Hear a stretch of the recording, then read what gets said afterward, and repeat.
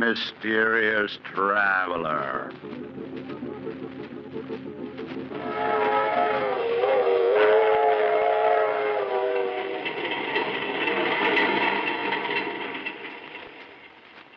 This is the mysterious traveler, inviting you to join me on another journey into the realm of the strange and the terrifying. I hope you will enjoy the trip, that it will thrill you a little and chill you a little. So settle back, get a good grip on your nerves, and be comfortable, if you can. Where are we going? We're going to join Charles Foster as he takes an excursion into crime. I call the story The Case of Charles Foster.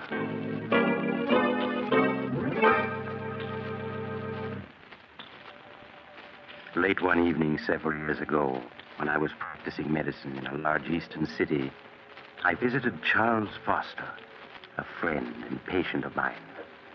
I took with me Flush, a cocker spaniel he had entrusted to me. Hello, Doctor. Glad you were able to come. I see you brought Flush. Hello, Flush, old boy. He's missed you, Charles. I've missed him, too, Doctor. It's been quite lonesome without him these past few months. Down, boy. It's a good dog. How do you feel, Charles? Oh, I'm all right, Doctor. You needn't worry about me. I'm glad to hear that. I suppose you've been quite puzzled about everything that's happened these past months. Frankly, Charles, I have. Even now, I find it difficult to believe that you could... Doctor, I'm going to tell you something that I've never told anyone. I thought I'd go to the grave with my secret, but, you've always been friends, and I'd like you to know the truth. As you wish, Charles. It's strange how little people know of one another. For 10 years, Agatha and I were married, and to the outside world, we were a happily married couple. But in the privacy of our home, I found life with Agatha a nightmare. I never would have guessed that. For 10 years, I stood her sharp tongue and constant nagging. I might have gone on taking it the rest of my life. Fate hadn't decreed otherwise. It was 3 years ago on a beautiful spring evening that fate stepped in to change the entire course of my life.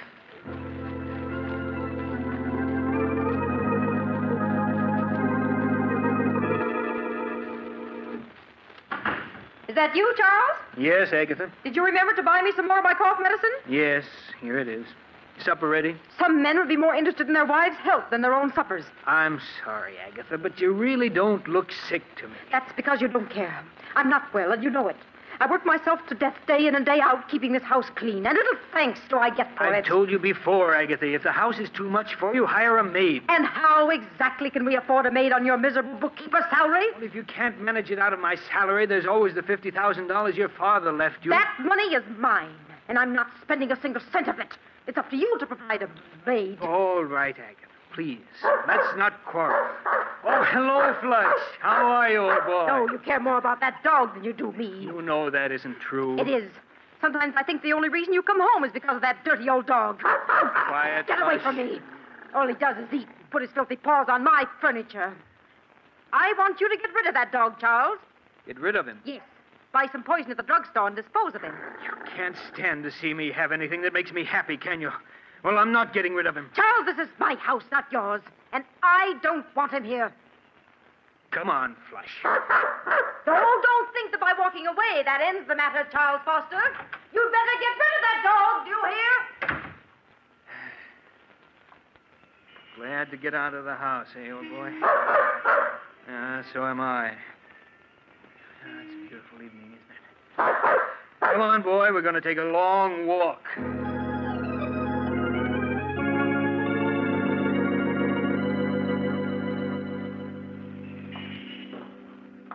You want to turn around and go home now, Flush? No, neither do I. Pardon me, but aren't you Charles? Julia! Julia Sanders! Charles, I thought it was you. Oh, let me look at you. Oh, Julia, you haven't changed a bit. You're as lovely as... How long has it been since we last saw each other? 10 years, almost 11. Has it really been that long? Julia, have you ever forgiven me for what happened? Of course, Charles. I was so insanely in love with you, Julia, that I couldn't bear to have other men look at you. You know that I didn't mean... I know, to... Charles. I've thought of that night constantly. It's been like a nightmare ever since. Please, Charles, it's all past and forgotten now. You were perfectly justified in breaking our engagement. After what I'd done, there was nothing else you could do. I understand you married Agatha Winthrop a year after I'd gone abroad. Yes, Julia. After you left for Europe, people kept telling me what a wonderful wife Agatha would make me. I allowed myself to be convinced and married her. Well, I'm sure everything turned out for the best. But it didn't, Julia. Almost from the beginning, our marriage was a failure. For these past 5 years, Agatha and I have merely been living together under the same roof. Oh, I'm sorry, Charles, that it didn't turn out well. Nothing turned out well, Julia, after I lost you. I hope things have been better with you these past 11 years. Oh, I can't complain. I spent a number of years in Paris studying art and working at dress designing. Oh. I only came back a few months ago. You've never married? No. I'm working now for Morgan's department store as their art director. Oh, really? Well, my office is only a few blocks from there. Look, Julia, why don't we have lunch together tomorrow? There are so many things I'd like to know. Well, I'd like to, Charles, but I think it would be much better that we Oh, don't. now, surely, Julia, there's no harm in two old friends having lunch together, is there? No, I suppose not. I won't take no for an answer. Do you know where Drake's restaurant is? Yes. Will 1 o'clock tomorrow be all right? Yes, that's my usual lunch hour. Good, then it's a date.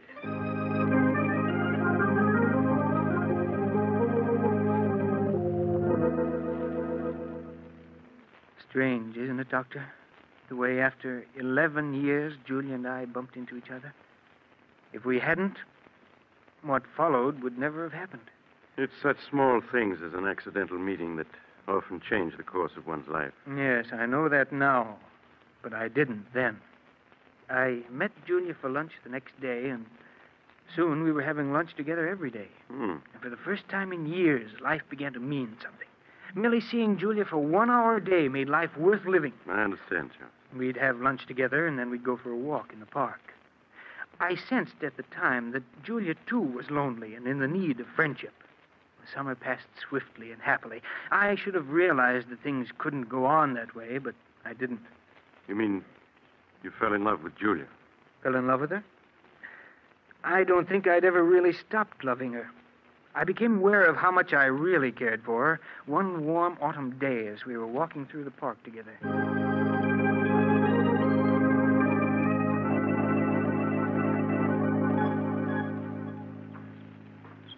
Julia, Yes, Charles? what about going to the theater with me tonight? Oh, I wish you hadn't asked me, Charles, Why? because it means we can't go on seeing each other anymore. But why shouldn't we go on seeing each other? Because you aren't satisfied any longer just to see me at lunch, and it isn't right for us to go out together at night. But surely there's no harm in our going to the theater together. You're married, Charles. That's reason enough. All right, Julia. Forget I ever asked you. But at least we can go on having lunch together, can't we? No, Charles. Oh, but... Can't you see? Things can never be the way they were. We've become dependent upon each other, and we have no right to be. We can't go on seeing each other any longer. It isn't fair to Agatha. But you know that Agatha and I mean nothing to each other. We haven't for years. Nevertheless, she's your wife. Julia, you know I love you. I've always loved you, and I can't do without you. Charles, you're just making it difficult for both of us. Julia, you do love me, don't you? Yes. But can't you see, it's no use. I remember Agatha only too well. She'd never give you a divorce. I know she won't. I've asked her a dozen times in the past 5 years, but she said she'll never give me one. I want to part now, Charles. Right here. Must we? Yes. Goodbye, Charles.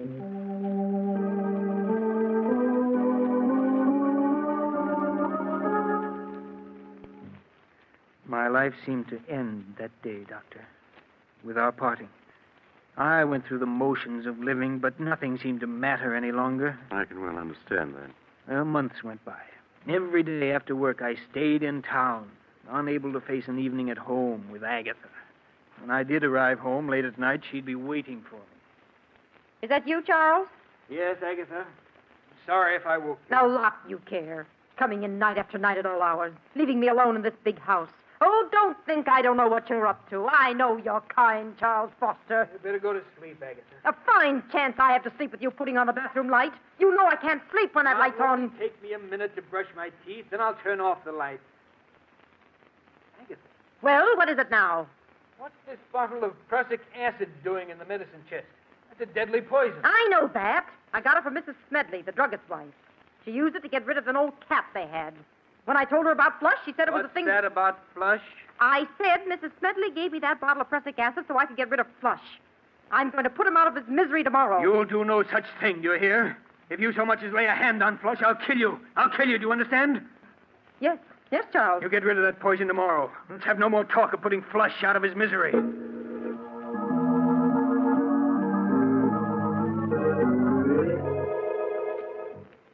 I lay awake for hours, Doctor, unable to fall asleep. Julia's breaking off with me and my wife's refusal to give me a divorce. And the prussic acid she meant to poison Flush with had left me all worked up. Then Agatha began coughing. That cough she'd cultivated for years to give people the impression that she was an invalid. Well, after she'd coughed her usual 5 minutes or so, she got out of bed and started for the bathroom where she kept her cough medicine. Oh, drat that chair. Why don't you turn on the light so you can see where you're going? I can see perfectly well where I'm going. Besides, on your salary, we can't afford to waste electricity. I knew there wasn't any use in saying anything more. For years, Agatha had gotten up every night and groped her way to the medicine chest where her cough medicine was. Nothing could make her change her habits. I lay in bed listening as she opened the medicine chest and fumbled in the corner where she always kept the bottle. As I heard her groping for her medicine, I suddenly thought of the bottle that was standing next to it. The bottle of prussic acid. Without thinking, it came to mind. If only she'd take the prussic acid instead of the cough medicine. If she did, I would be free. Free of her constant nagging and whining. Free to see Julia. Then I knew it was useless to hope for such a mistake to happen. Agatha's cough medicine always stood in the same corner of the medicine chest. Even in the dark, she'd never take the bottle of prussic acid. And then it came to me.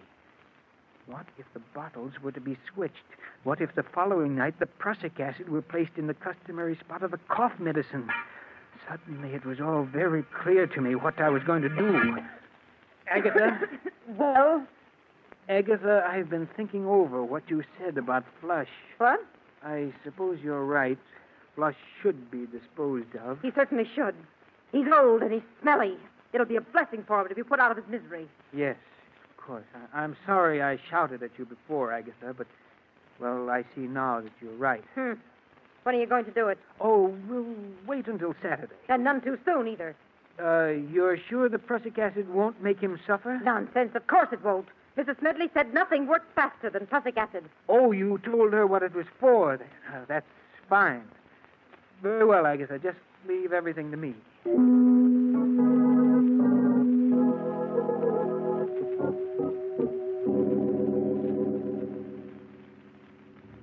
The next night, Doctor, after Agatha was in bed, I quietly stole into the bathroom and opened the medicine chest. I compared the bottle of cough medicine with that of the prussic acid. They were both small bottles, almost identical in size. I removed the cough medicine from where it stood in the corner of the chest and replaced it with the poison. Then I went to bed and waited impatiently for Agatha to start coughing.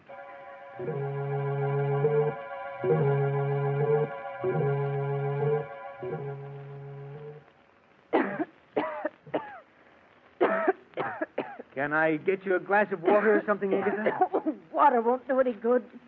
What I need is my cough medicine. Oh, that's that chair. Why don't you turn on the light? Because I can see perfectly in the dark.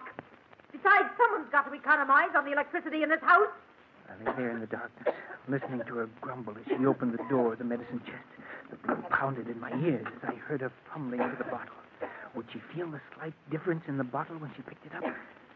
Scarcely able to breathe, I waited. Listened. Then she fell to the floor. I quickly got out of bed, turned on the lights, and went into the bathroom. She was lying on the floor, quite dead. There was an agonized look on her face. I returned the bottle of cough medicine to its proper place, and then I phoned the police.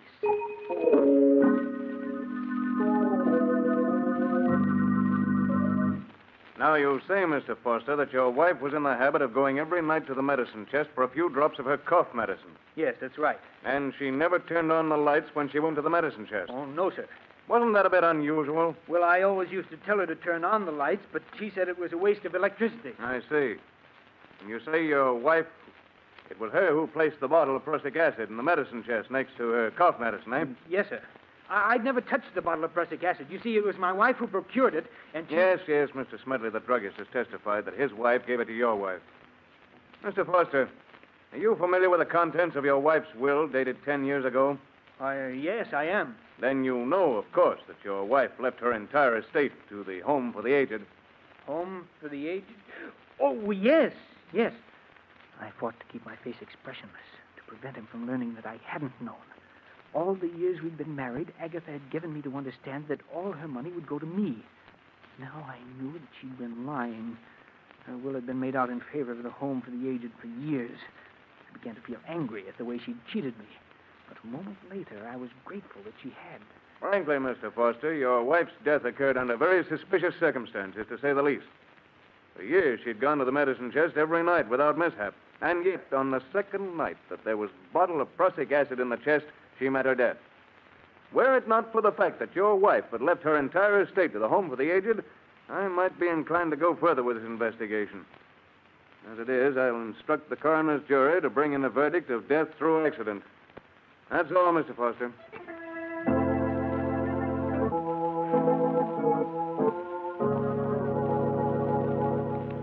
I walked out of the district attorney's office a free man. A few days later, I moved out of the house which had been Agatha's and took up quarters elsewhere. 6 long and uneventful months passed. I made no effort to contact Julia for fear that the police might still have their suspicions.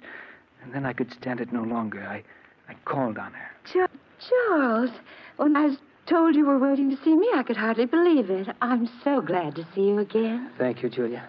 It's good to see you again, too.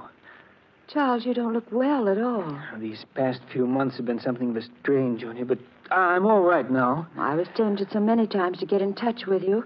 Then I thought perhaps you didn't want to see anyone. I did want to see you, Julia, but I was afraid it wouldn't look right. I understand, Charles. Now, let's not say anything more of the past. Only the present and the future. Julia, do you think we might try to pick up where we left off last autumn? We can try, Charles.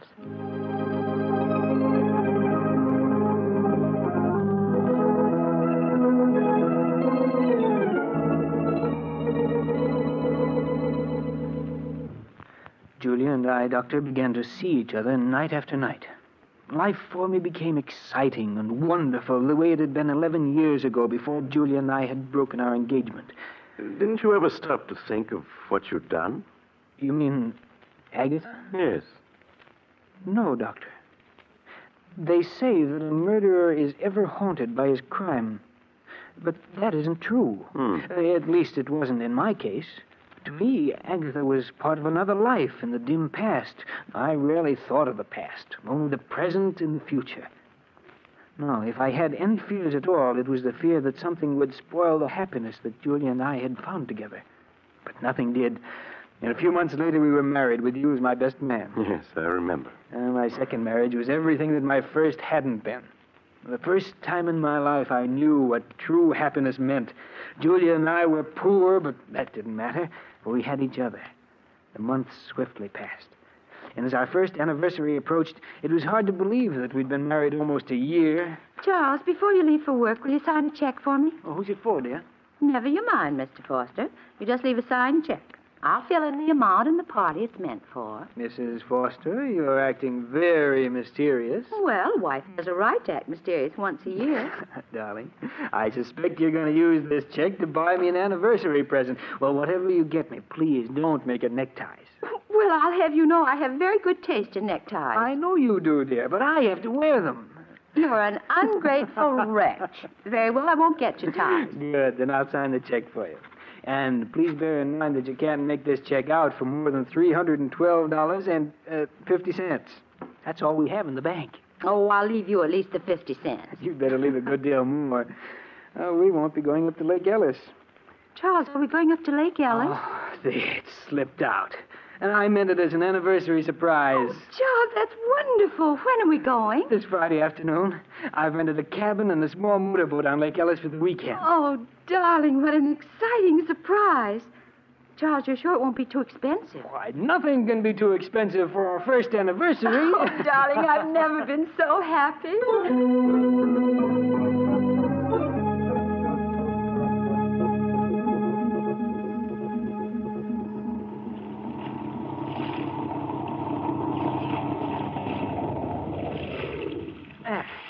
This looks like a nice place to fish. Let's see, where'd I put that bait? Here it is, dear. Thanks, darling. Uh-huh. Here's a nice, fat, dimpled worm. Well, if you can't stand to see me bait him, just turn the other way. That's it. It'll only take me a minute. Charles, look. Let's wait till I get this. There's smoke coming out of the engine hatch. What's that?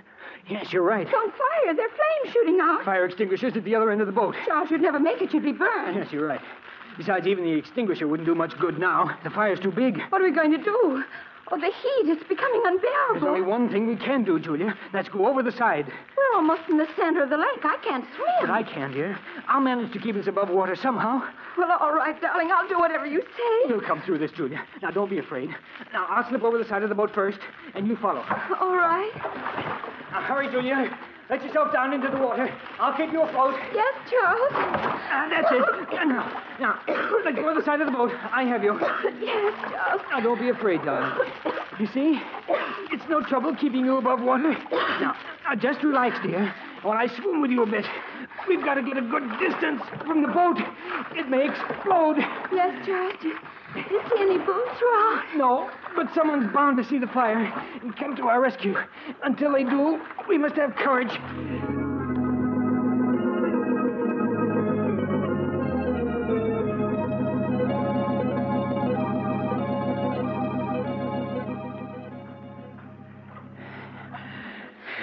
You're tired, aren't you, Charles? No.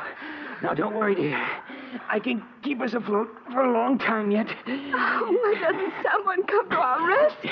They will. Someone must surely have seen that boat burning. But, Charles, we've been in the water so long. Oh, it just seems long, darling. It can't be more than 10 minutes. 10 minutes? It feels more like... Charles! I've got you, Julia. Just for a moment, you slipped away from me. Oh, darling, it's no use. I'm just a millstone around your neck. What are you saying? Why should we both drown? Charles, save yourself. Save myself? Yes. I want you to let go of me. Let go of you? No, never. Yes, you must. You're too tired to keep me. No, darling. Either we're both saved or we're both drowned. Oh, I won't have you throw your life away. Let go of me. Julia, stop trying to break loose. Julia, darling, don't. I can't live without you. Julia, stop struggling. Save yourself. Julia! She's gone.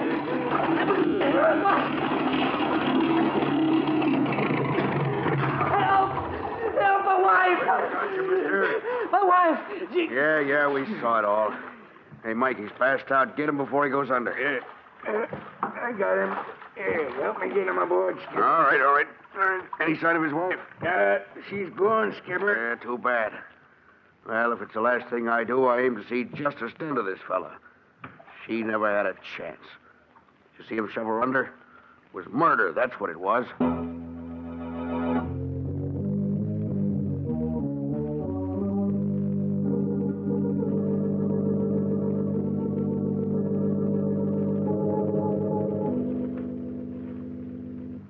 Now, Mr. Foster, both of the men who rescued you claim that as they approached you and your late wife in their boat, they saw you struggling with her.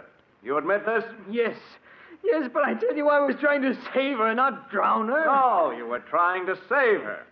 But both the witnesses testified they saw you push her head under. They're wrong. I wasn't pushing her under. I was trying to bring her to the surface. You must believe me. Oh, Mr. Foster. You maintain that you were rescuing your wife, not drowning her. Yes. Is it true, Mr. Foster, that you were engaged to your wife 11 years ago and that she broke the engagement? Yes, that's true. Would you mind telling the jury why she broke the engagement? We had a misunderstanding. A misunderstanding?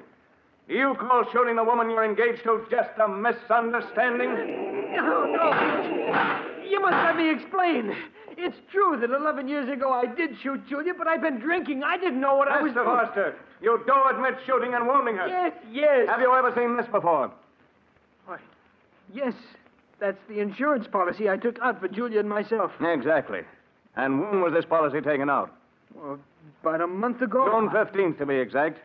And what's the value of this policy, Mr. Foster? Well, if either my wife or myself died, it provided $10,000 for the survivor. Yes, Mr. Foster.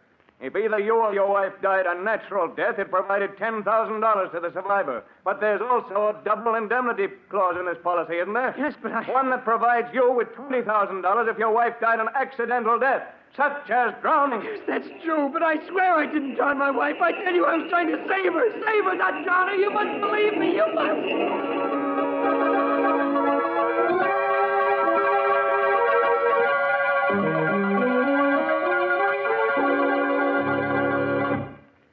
And that, Doctor, is exactly the way everything happened.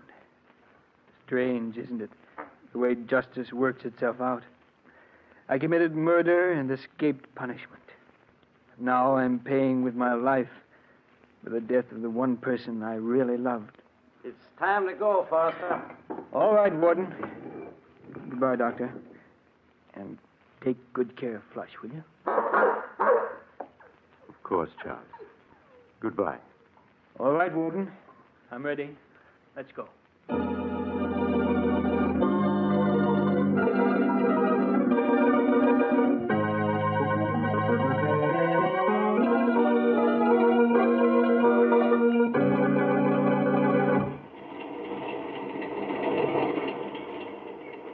This is the mysterious traveler again.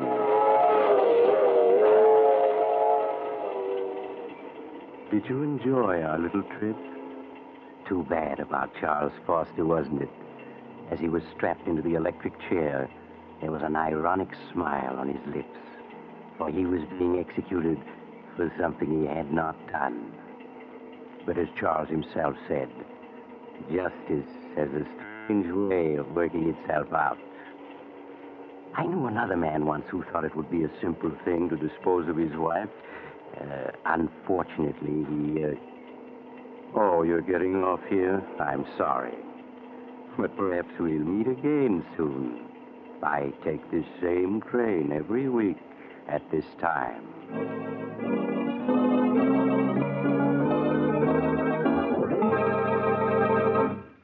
You have just heard Chapter 64 of The Mysterious Traveler, a series of dramas of the strange and the terrifying. In tonight's story, The Case of Charles Foster, Humphrey Davis played Charles Foster, Nancy Sheridan played Julia, and Joan Shea played Agatha. The Mysterious Traveler is written by Bob Otter and David Cogan, and original music is played by Henry Silburn. The entire production is under the direction of Jock McGregor.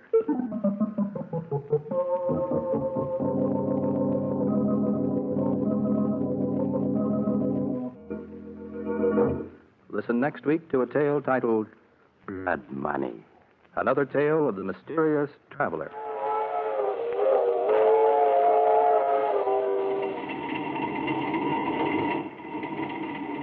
The Mysterious Traveler is presented by WOR Mutual from the WOR studios in New York. This is Mutual.